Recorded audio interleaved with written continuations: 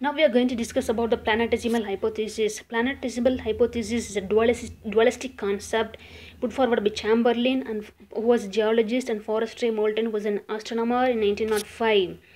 Assumptions. What were the assumptions? In this theory, two heavenly bodies were involved, that is protosun and intruding star. Protosun was solid, cold, circular in shape. Intruding stars came close to the protosun.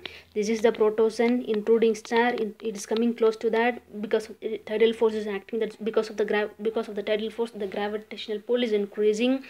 So from the protosun, so many materials are getting detached from the protosun. So these detached particles are called planetesimals. Large planetesimals became a nuclei. They became a nuclei of planets because it's attracting other some dust particles which were detached from the protosun. Remaining central part became sun. So the remaining part remained as sun. The remaining part remained as sun, and the remaining central part became sun. Satellites formed from these planets. Again, same through this repetition of this process, planets also were formed. Evolution of the theory. This theory also explains about the evolution of the earth. How Chamberlain explained about the evolution of the earth with this help of this theory. First stage, acquiring present shape of the earth. So how because of the detachment of planetesimals, the earth were formed.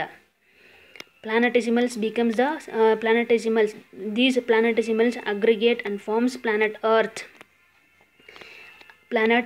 And second stage, the period of dominant volcanic activity. So this earth is formed, and the earth, the continent and oceans are formed.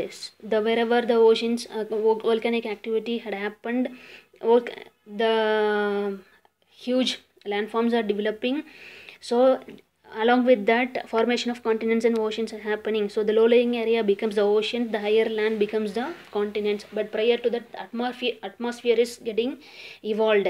So evolution of atmosphere happens from the external and internal force. Whatever the dust remained outside externally, they also helped, and as well as during the volcanic eruption, whatever the during the internal chemical processes which emitted a lot of gases outside to the atmosphere, and they formed the atmosphere.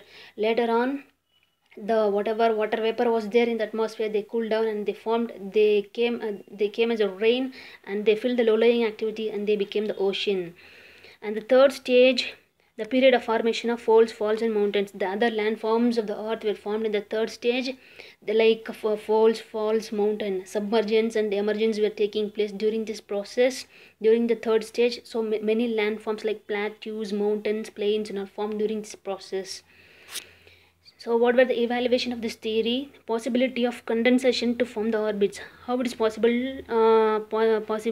How he didn't explain about the possibility of the condensation to form the orbits, and arrangement of planets and different sizes, because the planet in the middle part it is large, in the at the edge it's thin, small. So and how it is arranged, and why only 9 planets, why gaseous state of outer planets and not on the inner state of terrestrial planets, the solid planets like terrestrial planets. He didn't explain about this.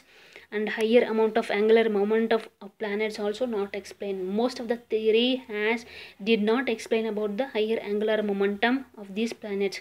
The only theory which explained the first theory which to explain about the angular momentum is the binary star hypothesis.